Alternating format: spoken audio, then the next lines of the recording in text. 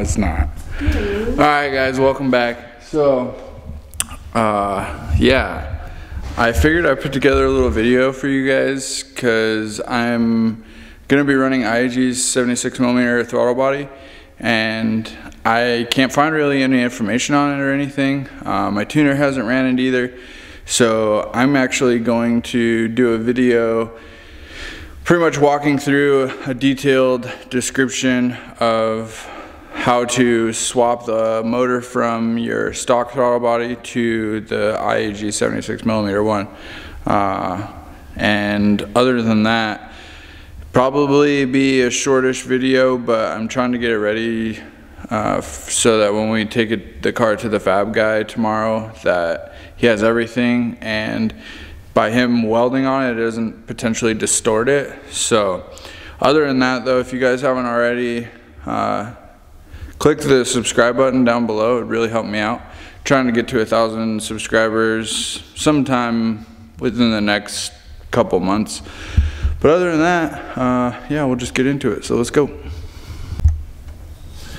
Alright, so right here we have IAG's 76mm one. You can see it comes like this. It has the actual motor wheel part for the actual butterfly valve, spring loaded, everything. From my understanding, all the screws and everything are already set to the exact way they need to be, so you shouldn't play with anything in there. And then basically what we're gonna do is we're gonna swap this entire motor, this plate, into here. So first we're gonna have to drill out these rivets here. And what they say is to use a 1/4" drill bit. This is a 1/4" drill bit, and just drill out the heads. So try not to damage them. We'll see how good I am at doing this. But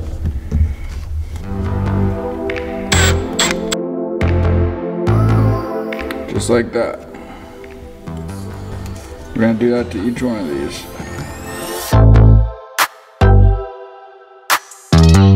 I just picked up all the metal shavings too. Or vacuumed them up, I should say.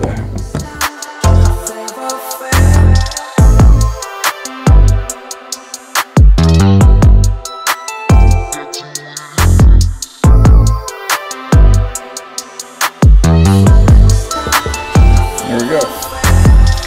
Now, before we move on, I'm going to vacuum up all these metal shavings. Okay. So once you have all 6 of these, the heads of these rivets drilled out, you basically need a punch or something to be able to get the rest of the rivet out without damaging this casing.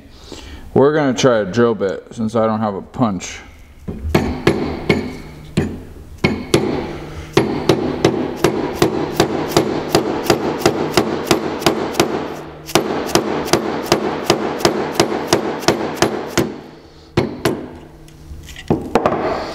Maybe you should use a bigger drill bit next time, dude.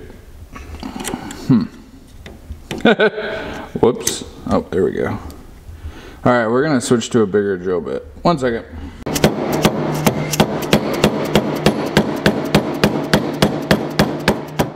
There. Holy cow.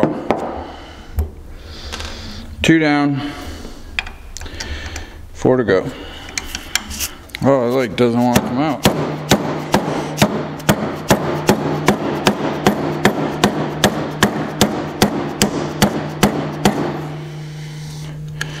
I'm just like destroying my hammer.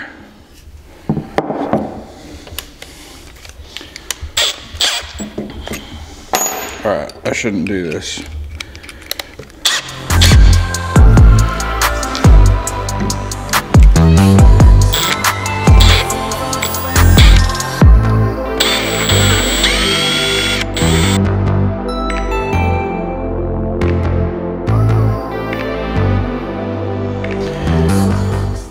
Probably should have not done that, but just be very careful when you do that, because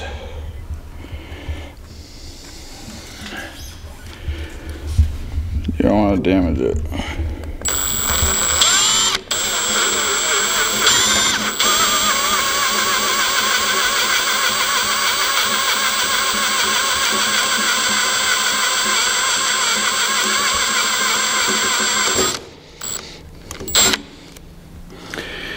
Just like that. Much easier.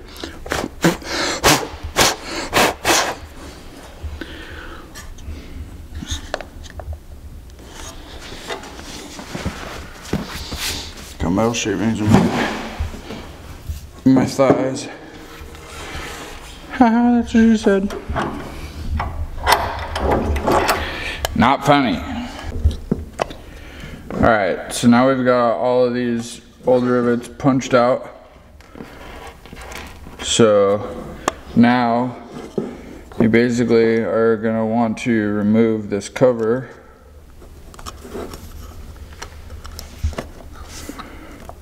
Which should pop off. Be careful not to damage it.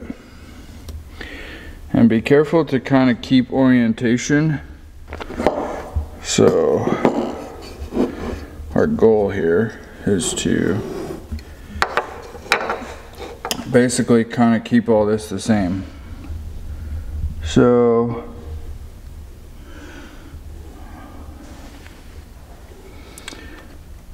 what we want to do is pull this guy off.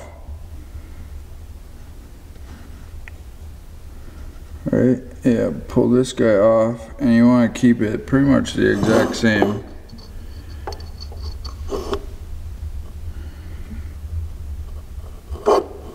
There we go. We're just going to leave that there for now because we need to get these three T20 Torx bits. These are the security ones that have the little hole in the side of them. We need to get these out so we can get the actual motor itself out and transfer it over here into this one. So we're gonna leave this piece on here just to keep alignment, and yeah, we'll go from there. So I need to get the bits and a ratchet in order to be able to get all this stuff out. But other than that, this is pretty straightforward little deal here. So what we got here is a T20. It's a Torx bit, so it's got the hole inside of it, and then basically just an adapter for a ratchet. And what we're gonna do is we're gonna get these 3 screws out.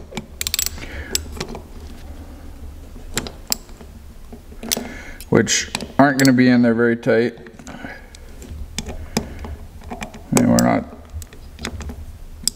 dealing with a lot of stress in here.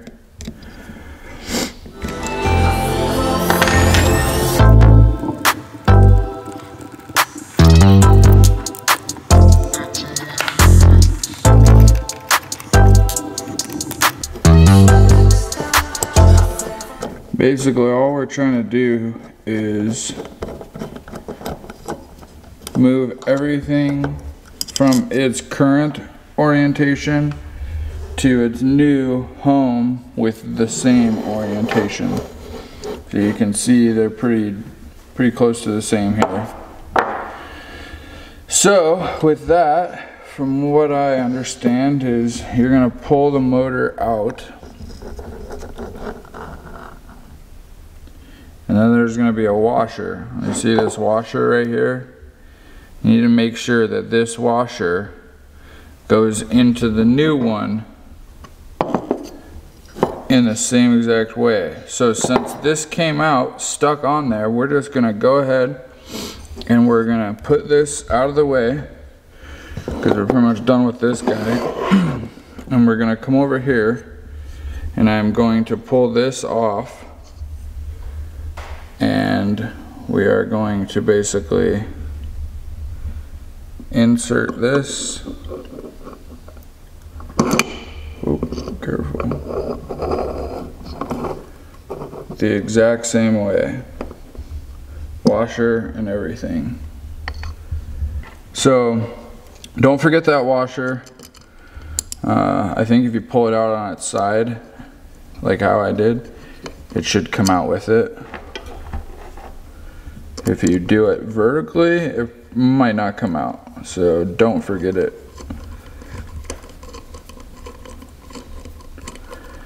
And then basically we're just gonna go ahead and put our T20 Torx bit or screws back in.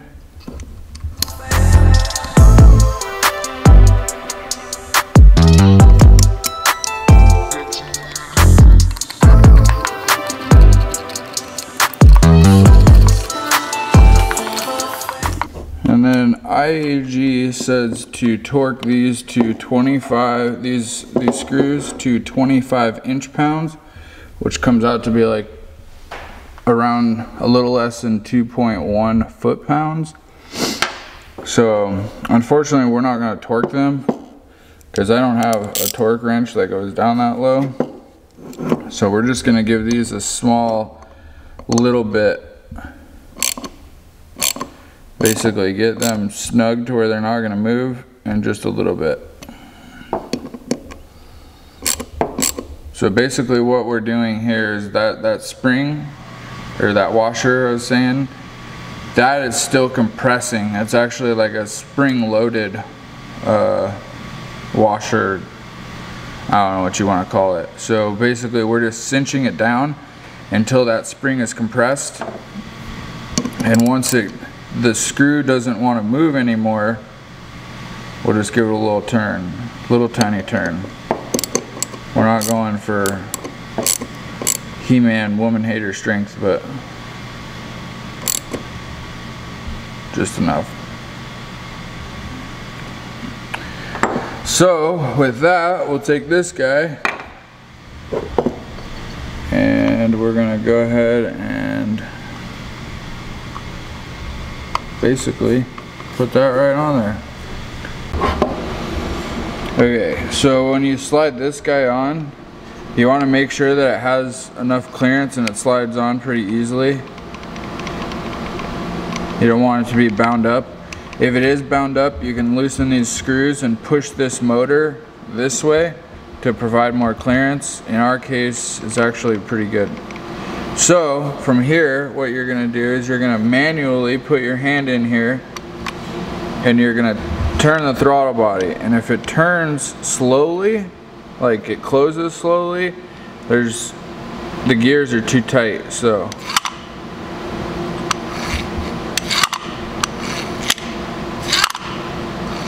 in our case, I would say that's pretty good. That's pretty quick, huh? Like if it was too tight, it would probably go like this. You know what I'm saying?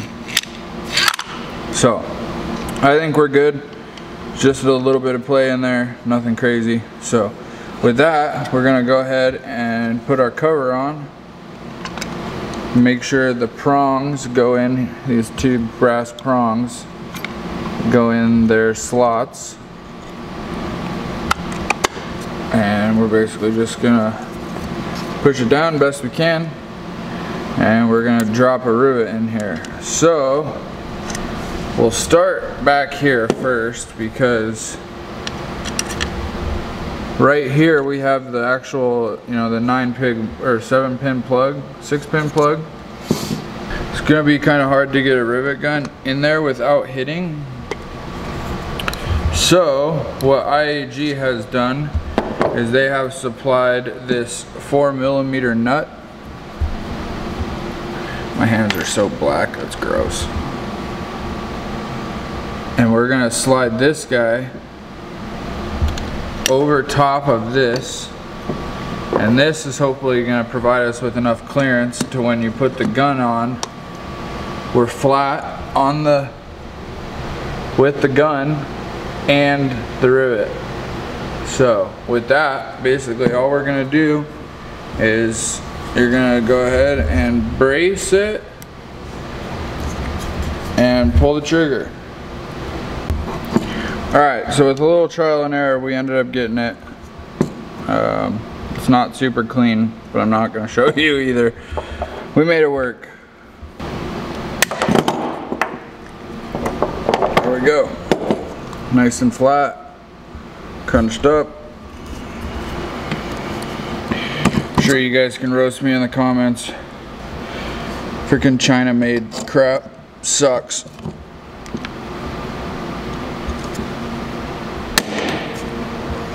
There we go.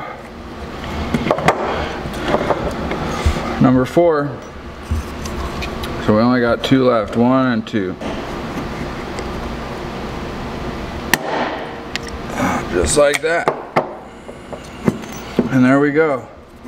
She's all riveted back together, boys and girls.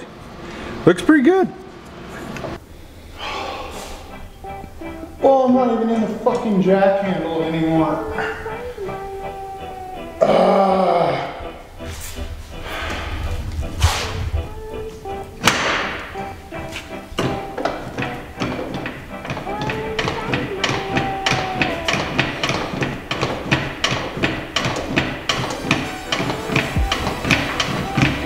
It's jacking.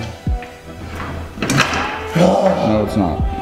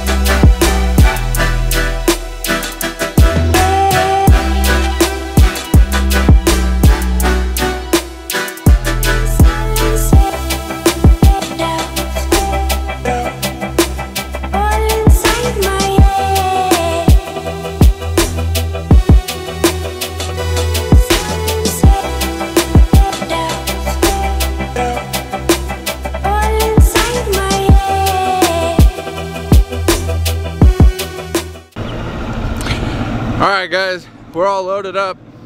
Finally, we're gonna take the car to the fab guy, and he'll probably have it for a couple of weeks. So this is the last time we'll see the STI for a little bit, but damn does it look sexy. My buddy Zane helping out. As always, one of the best friends a man could ask for, but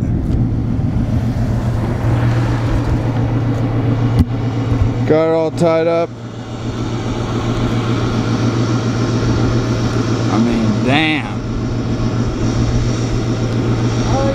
Shit looks sick, so here we go.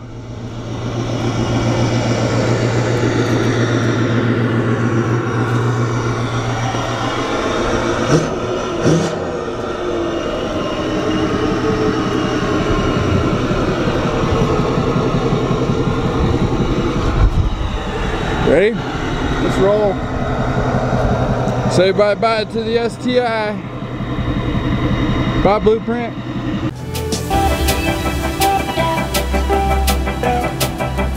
All inside my